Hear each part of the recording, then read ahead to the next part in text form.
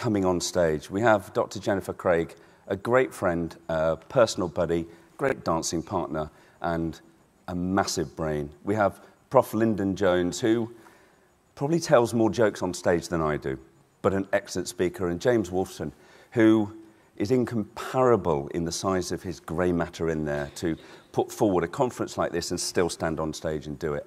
So, ladies and gentlemen, I ask you to welcome Dr. Jennifer Craig, who will be the first speaker to go through the DEWS 2 and tell us how to manage and look after dry eye disease and management.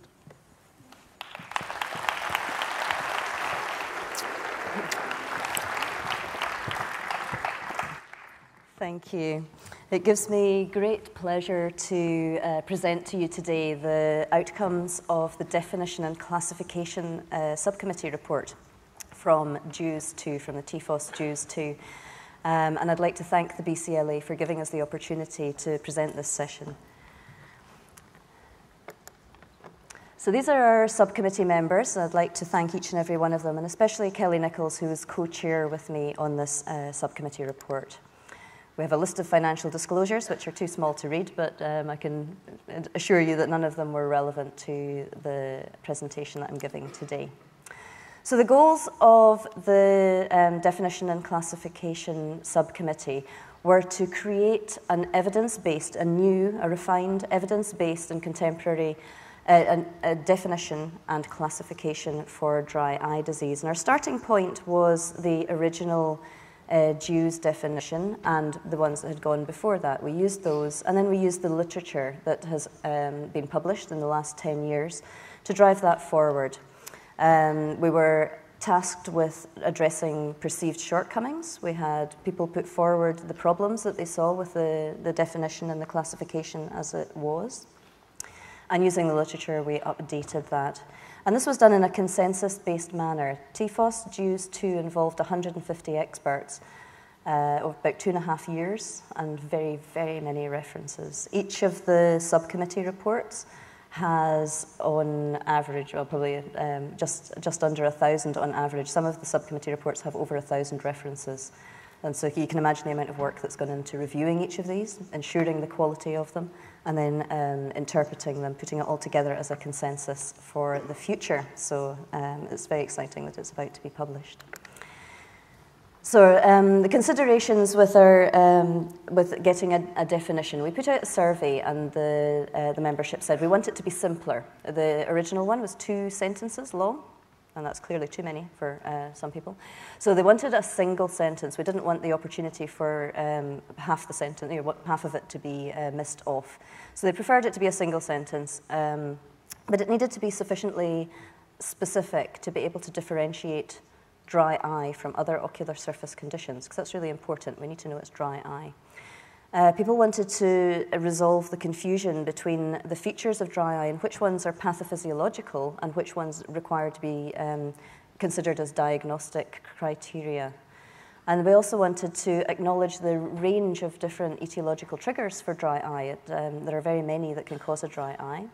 And wanted to recognize the neurosensory abnormalities. There's been a lot of literature, or more literature on that in the last 10 years, and it was considered important to acknowledge that. So here is the definition, the TFOS DEWS 2 revised definition.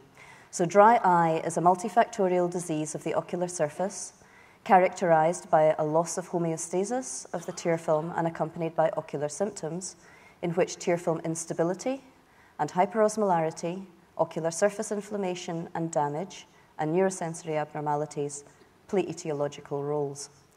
Very streamlined. No, it's all in one sentence, so there's a lot of information there, and as you can imagine, each of the words that's in this definition was very carefully considered, so I'll go through them one by one. So dry eye was retained as the name. There were arguments, first word, and we were arguing already. Dry eye, as you know, is somewhat of a misnomer for a lot of our patients who have a qualitative issue with the tear film rather than quantitative issue. And the eye does not appear dry, it appears wet. They come in complaining of a watery eye, not a dry eye. But dry eye is a term, and it's kind of branding. It's been described as dry eye for very many years now, and it's important for patients, for clinicians, for industry, that the name is retained. So that was considered to be important to be kept the same. Multifactorial, that was in the last definition as well, and that's acknowledgement of the range of etiological drivers for dry eye. Very many reasons why you can get a dry eye. The term disease, earlier definitions, before the last one, earlier definitions had used condition or dysfunction. But disease, we felt, as was the case last time, gave due respect to the impact that this condition has on the ocular surface in terms of the changes in the tear film and the ocular surface tissues, and also the impact on quality of life for those affected by it. So it has been retained as a disease. Always important to define where you're talking about. So on the body, we've got the ocular surface. Now, the next part is a little bit new. This involves the term homeostasis. And that was chosen. It's quite a nice term that helps describe, we felt that would describe all the myriad of different things that could happen to the tear film and to the ocular surface in a dry eye, all the different features that could change. And this was considered to kind of encompass all all and every type of imbalance in the tear film. Accompanied by ocular symptoms. Now, that's actually less specific than we were last time. The last definition said symptoms of discomfort or visual disturbance. And what we've done is we're not dissing those. They are incredibly important. They are still probably the main symptoms that patients will report. But we're broadening it to allow other symptoms to be brought in, so that in some countries they don't describe dry eye as burny or gritty, or that some of the symptoms we might hear our patients say. They say they're tired and heavy eyes and things. So by broadening it, we're allowing the definition to be applicable globally. And then while it was tempting at this point to cut the definition at that point, we quite liked that idea. That would have made it nice and streamlined. We realized that without this other part of it, it was going to be insufficiently specific, because basically any ocular surface condition could cause some of those things in the first part. And therefore, it was really important to include some of the features that we consider to be unique to dry eye. So it's in a dry eye, we have instability, we have hyperosmolarity, the tear film becomes hyperosmolar. Ocular surface inflammation, whether that's as a driver or as a downstream effect, which then gets involved in that vicious circle that gives the cycle that keeps going. And damage to the ocular surface. And neurosensory abnormalities have been mentioned now as one of the etiological factors. So there's the definition. That part's actually out and about now. So you'll find that on the TFOS website if you want to see that in more detail and consider it. What I would say, though, is you really need to read the report in order to be able to understand it in context. So that will be out in the next couple of weeks, hopefully. So the classification. So the purpose of a classification is to, there are many reasons why you might want to do a classification, but for us we felt the important thing was to improve patient care. And therefore we wanted it to be applicable to the clinician, to be helpful to the clinician. And so we took the previous classifications, and you'll recognize that picture on the at the bottom here. That's the DEWS classification picture that you see a lot in publications. We took that one and the previous ones, considered them all, and considered some of the shortcomings of them. And so one of those was we wanted there to be an option for diagnosing normal, to be able to diagnose somebody or to classify somebody as normal, as healthy, not having a dry eye. There was a misperception with the aqueous deficiency and evaporative dry eye. And in the previous diagram, as you see, they're distinct in location. In the report, if you'd read the long report, it would have, it tells you that they're not mutually exclusive. You can have contributions from both of those. But people tended to think of them, because the diagram showed them separately, that patients had to be one or the other. And we wanted to convey the fact that there is a lot of overlap between it and patients can have both. And we wanted to be able to do something to try and accommodate the patients with the conundrum where you have signs but no symptoms, or symptoms but no signs. because we see a lot of those as well, and to try and work out where these people fit within the classification system. And so this is what we came up with. So this is going to be your new classification system for dry eye. So it's a little bit different. It's a little bit overwhelming when you look at it all in one go, so I'll break it down. We'll start with the bottom of it. The bottom of it is the bit that's going to be most familiar to you. It's kind of where we were before. So if we blow that up a little bit, that's got somebody being diagnosed as having dry eye disease. And then what you need to do is basically subclassify them according to the contribution of aqueous deficiency compared to excess evaporation. So where are we going to then manage the dry eye? And that's where you then come down to find the appropriate treatment in order to manage this lack of homeostasis. And Lyndon's going to be talking about that later. What we've added is this whole big section at the top. And this is like a flow chart to help you with the patients that turn up.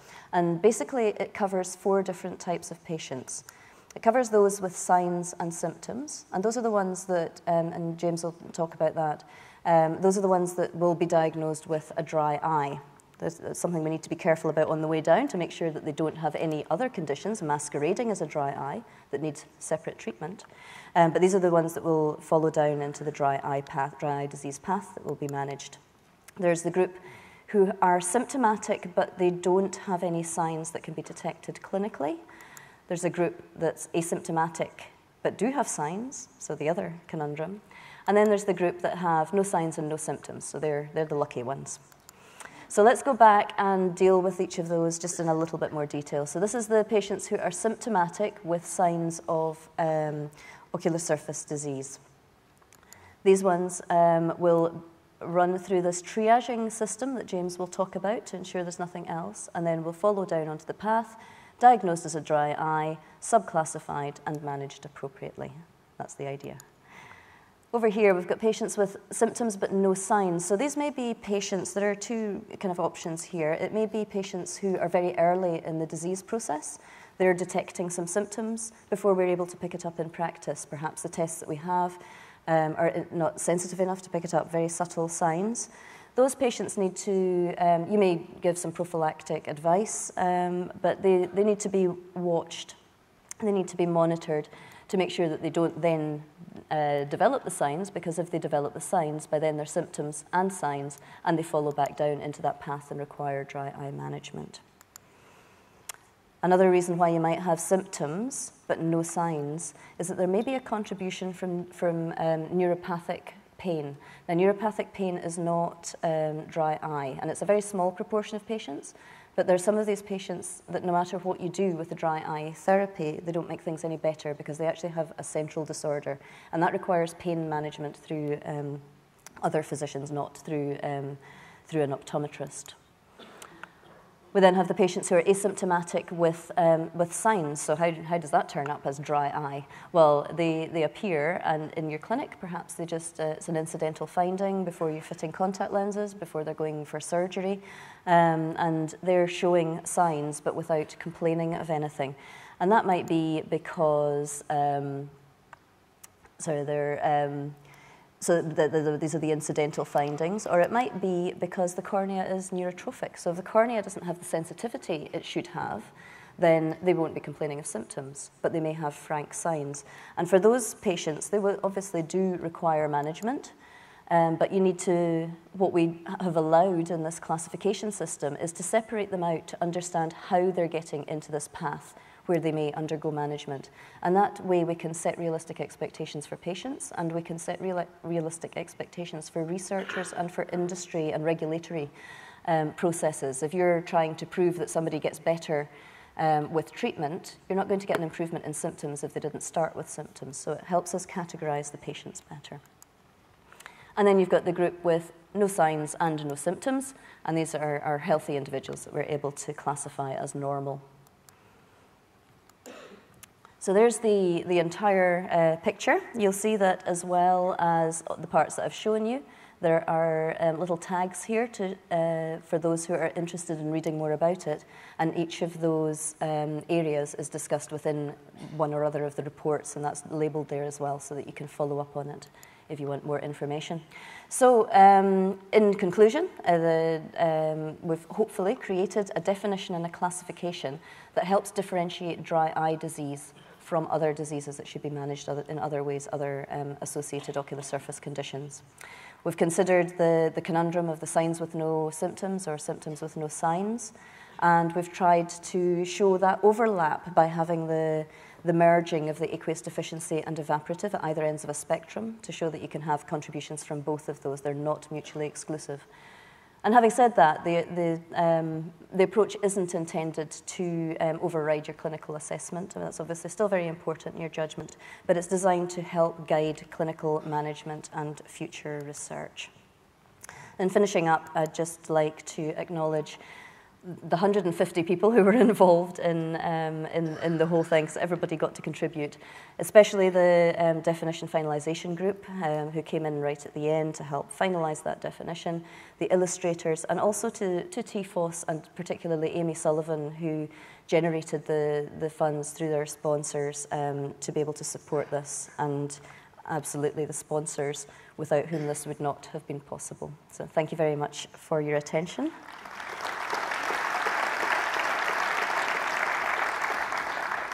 And I don't know if Brian coming back to introduce you or no. So I'd like to introduce Professor James Wilson, who's going to come and talk to you now about the diagnostic part of it. So that's the definition and classification into diagnostic, and then we'll be talking about management. Thank you, James.